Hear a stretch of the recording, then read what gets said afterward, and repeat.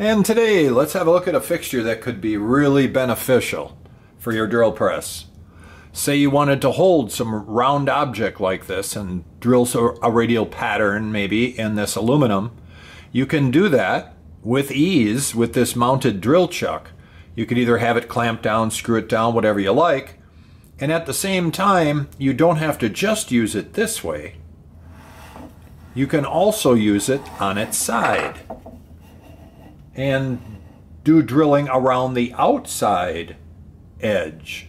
Now that could be mighty handy, right? Again, just clamp it down, fixture it however you need. Then another way to use this is grab something that's nice and smooth, maybe a long 1/2-inch transfer punch or something that's radially round and true, and clamp that in your chuck.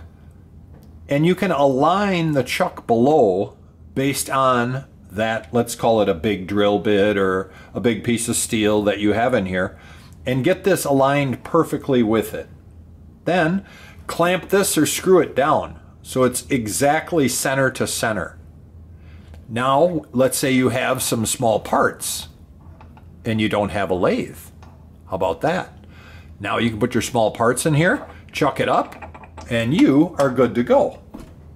Instantly, you almost have a lathe. All right, let's look at some other neat stuff. And for that, we need to have a different view. And for the next tip, what I like to do is put a center punch, a small center punch, that the tip of your drill can nest in the middle of. So don't make it too big if you have a small drill, is kind of where I'm going here. And you're going to bring your part up to your drill bit, and you can feel it nest, where it can't go left or right, forward and back. You can feel it sitting into there. And then bring down the drill till it's literally flush with the surface.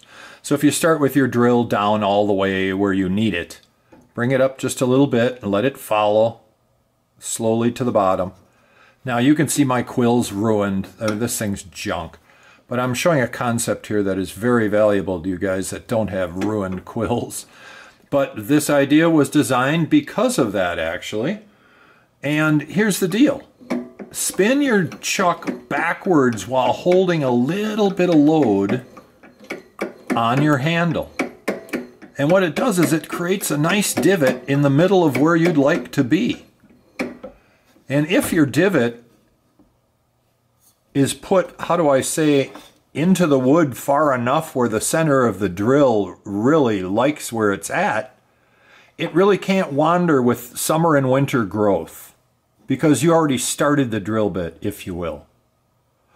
So then, once you do actually fire it up, you're going to find that your hole is now perfectly centered, even though you have these variations in density. So it works pretty good. Another tip. We'll have to go to a different view. And for this next tip, let's say you have a part that's a little smaller than the drills you have, and it's a radial part. So if it drops in like that and yet you want to still hold it, the little wiggle in there is going to be a problem. So if you cut a slot and then pinch it with, let's say, a clamp, now your part is locked and you can move your fence around and, you know, get it all positioned just right. It is an excellent tip. I've used this many, many times. It's always custom. So for me, I can't even leave these lay around because the next one's going to be so much different. I'd have so many. All right, and on to the next tip. One other note. After you're done building this apparatus, you're going to say, you might say, how do I get back to center again? Well, the hole that you drilled in the actual piece of wood, you just reinsert your drill into the chuck and align it that way so it's perfect. Once it's been chucked up, you'll have the exact center. You can clamp it down then and you can start drilling your parts. Now that's if you needed the exact center. Maybe you're going to do a radial hole pattern, in which case you just mark each one of those with a center punch, and then you're going to be clamping down this board at the end of your table, and then you're going to be clamping this board tightly this way also. And there you go. You can pretty much do whatever you need to do in this fashion. Let's look at the last tip, and that one is simply having a chuck that you can literally fling around like this to make it adjust. And that's as simple as chuck service in my other video. And all you're doing is you're using brake clean on the chuck, and you're spinning it just like this, adding brake clean back here, and just keep playing the game. You're going to shoot some up inside too. You got to lay down some plastic so you can catch whatever the nastiness is on a rag or something.